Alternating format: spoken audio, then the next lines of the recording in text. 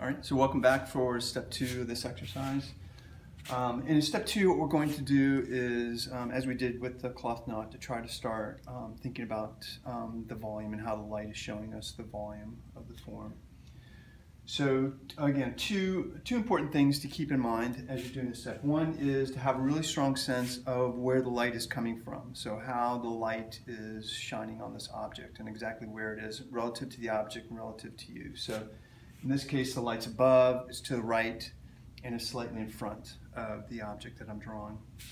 All right, so that's number one. So what that tells me right away is that I know as I move down that form with the light up here, I'm going to be basically running from light up here to dark as I go down this form. So that means everything up here is going to be lighter, and then as I move down this whole form, things are going to slowly get darker. So by the time I'm down here, the lights are generally darker than they are up here because it's further away from the light, and light weakens over distance. So I've got a light to dark gradation this way, and that means that any plane facing up towards the light is going to be lighter than any form or any plane facing down away from the light. So as I turn up, it's lighter. As I turn away from light, darker. Up again, lighter.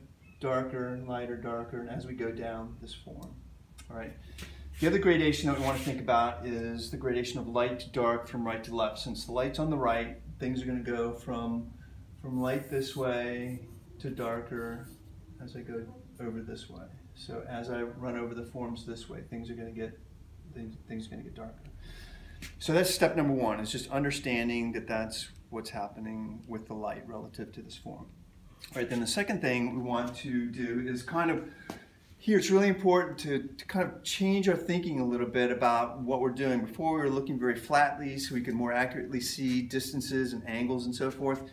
And now when we start, when we're past this sort of flat light and shadow stage, we've got to start thinking about the actual sculptural shapes that we're seeing and how they're presenting to us in a planar way. So what I mean is, so up here, there's a lot of light up here, and what I don't want to do is just copy the light and dark shapes. I want to think about what the form is. So if I turned off this light and I just ran my hand over this form, how would it be moving? So up here, it's lighter on top, darker as I come down, an up plane here, and then a down plane. So it's lighter up here, then darker as I go down, up, down. So we see that it's like steps running down the figure, and any up step is going to be lighter, any down step is going to be darker. So as I put on the light, I can't just willy-nilly copy the lights and darks. I have to think about the form first, and then how I'm going to show that form by showing a lighter plane on top, darker plane as I come down. So really with 2 and sometimes 3 values, we can show that. We don't have to get really complicated. In fact, again, we're just taking kind of a baby step away from this position and going and moving from a 2-value situation to one where maybe we use 3 values, where we have a light, a middle tone, and a dark. And that's going to be enough to get us these plane changes. All right, so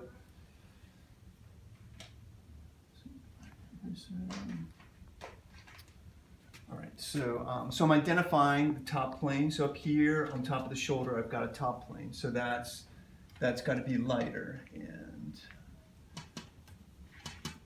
so we're going to have kind of a blocky look to things in this first stage. I'm just going to be sort of blocking things out almost like they were rectangular solids. And I have, may have to use my white chalk because I lost some of the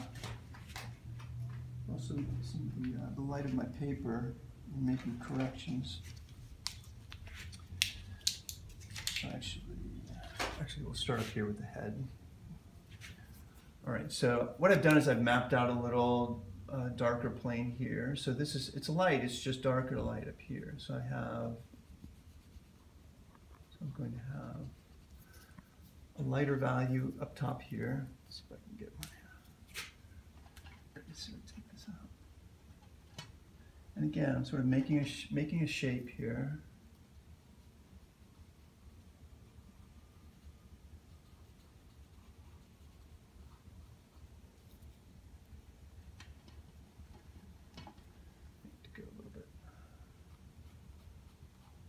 you have to go with your white chalk, hatch, as I said before. You don't want to.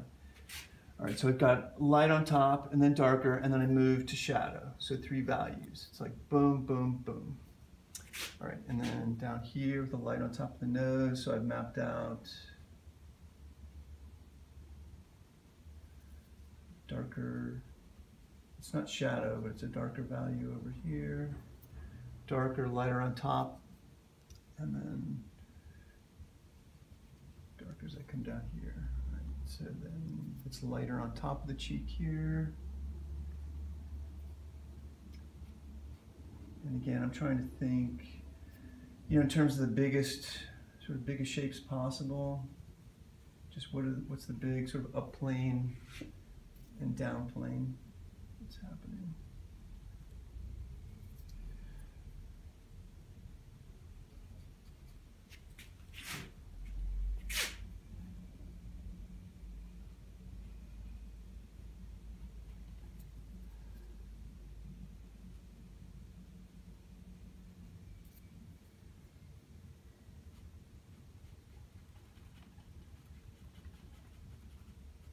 Up plane here, we'll get to some bigger shapes in here now.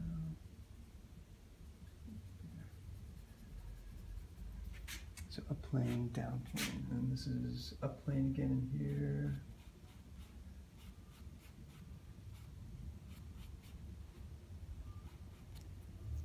And then a down plane as they come into this area.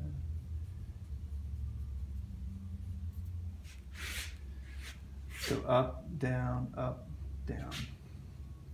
Over here, I've got and with my stump, I'm trying to draw in these shapes, and with my white chalk, I'm trying to fill in a shape. So, and sometimes I'll go back and I'll actually, if I feel like the shape is a little mushy, I'll come back and I'll put a little bit more of a boundary on it.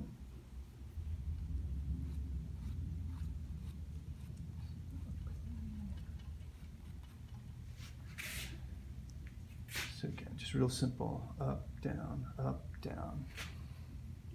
Here on top of the rib cage here, I've got an up plane. And this is down plane. Out here in the light, I don't have to really, you know, just the fact that my stump is dirty is enough to get me the darker tone that I need. I don't want to put in a tone that's so dark. One of the challenges in doing this is to make sure that everything in the light stays light. Like if I come in with this and I make a really dark tone out here, then it's going to seem like shadow. So I have to kind of honor that original light plane and not do anything to confuse it with the shadow.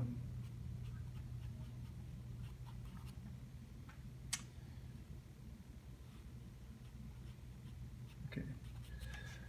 So hopefully you can see where I'm going with it. It's just really simple and the reason I want to keep it simple is once I get the stage finished, it's kind of just a baby step away from that flat light and shade plane, and I'll be able to see my drawing better because I've started to create volume. So when I put in light, I see the drawing better. When I start creating volume, I see the drawing better. So I don't want to get too complicated at this stage with the light and shade.